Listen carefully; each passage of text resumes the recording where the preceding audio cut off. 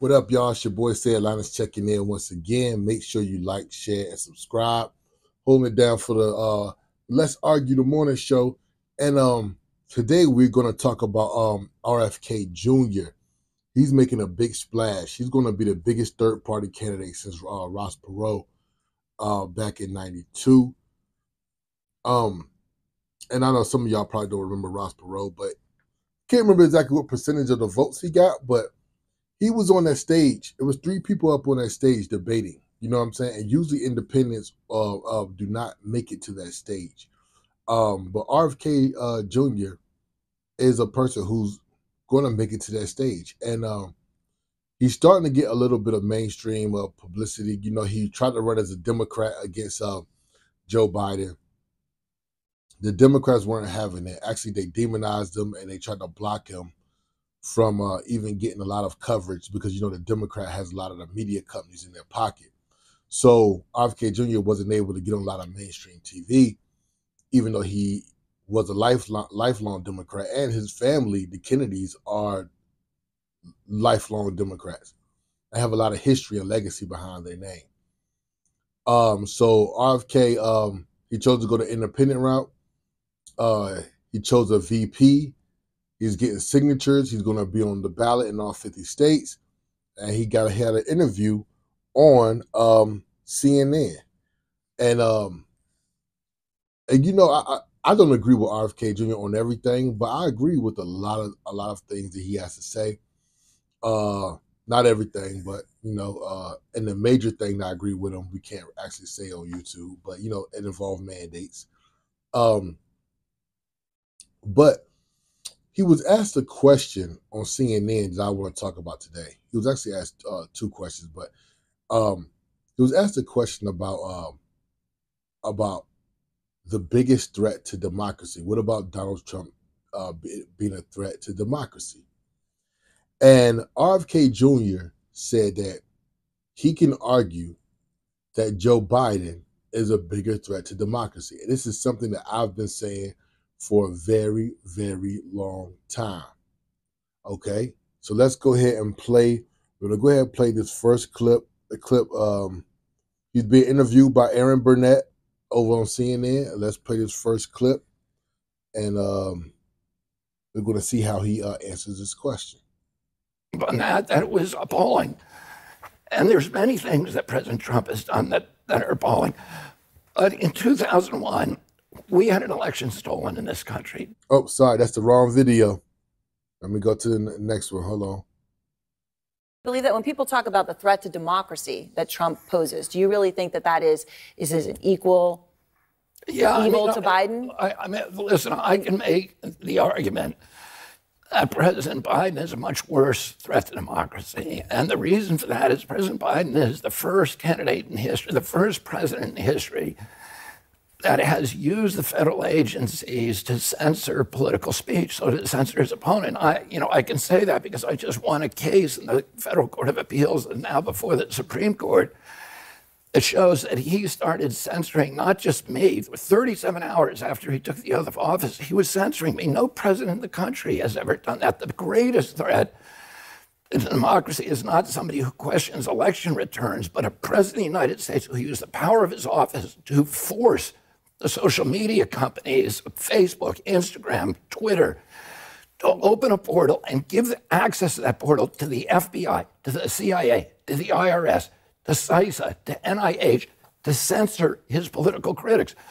President Biden, for the first president in history, to use his power over the Secret Service to deny Secret Service protection to one of his political opponents for political reasons. He's weaponizing the federal agencies. Those are really critical threats to democracy. Donald Trump, of course, tried to overturn a free and fair election.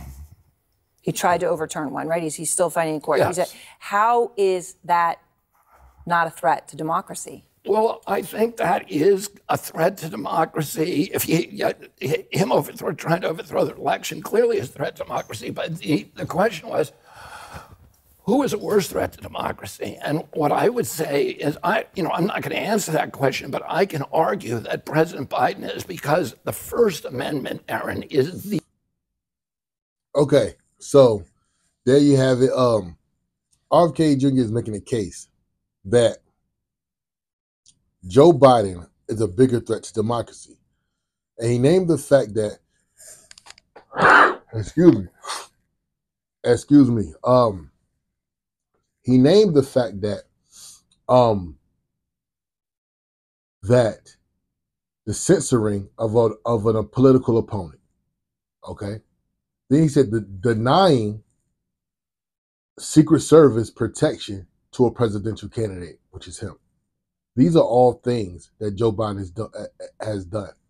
People don't know that the Biden administration worked with companies like Google, like Meta, and things like that to censor not only just RFK as a political candidate, but anybody who spoke up against anything that involved anything in the medical field or medical suggestions during the 2020.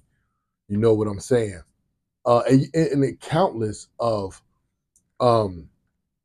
content creators were taken off of these platforms and censored on these platforms anytime they spoke out against the administration, anytime they spoke out against Big Pharma, anytime they spoke out against any of the things we were seeing on TV. We during that pandemic that we disagreed with, we were getting censored. And so that's free speech. That's in America, that's free speech. So not only is he doing that for free speech, but then not only is he just denied him Secret Service, but he also is using, his administration is using federal agencies to go after his number one political opponent, which is Donald Trump. And it's like, when are people always talk about a revenge tour? Well, Joe Biden is on a tour himself. And it's like, when people are going to see that their rights are getting ripped away, you know what I'm saying? They're going to come after guns. They're coming after parents' rights. In this administration, parents don't even have the right to, in a lot of cases, even to know things about their kids while they're at school, how their kids are raised. A lot of parents don't have these rights. So these are things that's going on under the Biden administration all over the country. When people say threat to democracy, they have to take a look at what's going on now.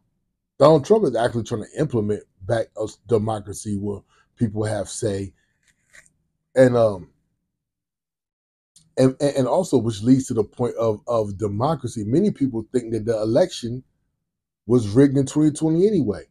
And I also made a point, and I said that why is it okay for Democrats to talk about an election being rigged? And it's just okay.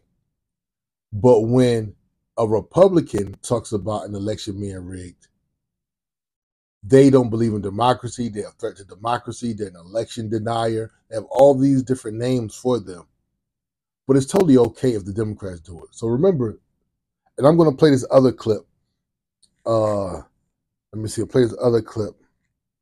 And he's going to talk about what actually happened in 2001 and 2004. On that was appalling. And there's many things that President Trump has done that are appalling. But in 2001, we had an election stolen in this country during the Bush Gore election. In 2004, I wrote an award-winning article for Rolling Stone that showed how that election was stolen from John Kerry. So I don't think, and most Americans agree with me about 2001, that it was a stolen election from the Democratic Party candidate. So I don't think people who say that the election is stolen, not that we shouldn't make pariahs of those people. We shouldn't demonize them. We shouldn't vilify them. What we should be doing is saying, let's all get together, Republicans and Democrats, and fix the election system so that it cannot be fixed, so that we're the exemplary democracy of the world. We ought to, Las Vegas, let me tell you this, Las Vegas is built on machines that can count and never make mistakes. Can't we make an election machine, and can't we have an electoral process? And every American says whatever happens, okay, hold on, but it can't be fixed. Right. And so that's all we're asking. He's saying that in 2001, there was an election stolen from Al Gore to George W. Bush. I don't know if people remember, but Al Gore was actually declared the winner of Florida, which will then give him the presidency and declare him the president. They went back and flipped Florida and said, no, Florida is actually for George W. Bush. Now, at the time, the governor of Florida was Jeb Bush, George W. Bush's brother. And so it looked like some votes came in out of nowhere. And because of Florida, that gave George W. Bush the win. All Democrats were saying that the election was stolen. Nobody said they were anti-American. Nobody said they were anti-Democrat. They were threats to democracy or anything. Nobody called them election deniers. In 2004, what RFK Jr. is saying is that he wrote an article, which he won an award for, detailing how the 2004 election was stolen from John Kerry. Nobody was calling him an election denier or anything like that. In 2016, the Russian collusion, what Hillary and Barack and the Democrats were talking about was that Trump only won because of a Russian collusion. And so they basically illegitimized his presidency as well. Before he even got into office, they came up with the Russian collusion. Nobody called them election deniers and different things like that.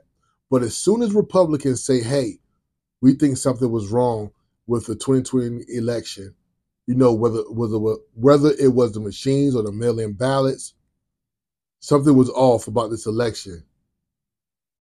Now we are anti-democracy. Now we're a threat to democracy. And it doesn't make any sense. Both sides do it.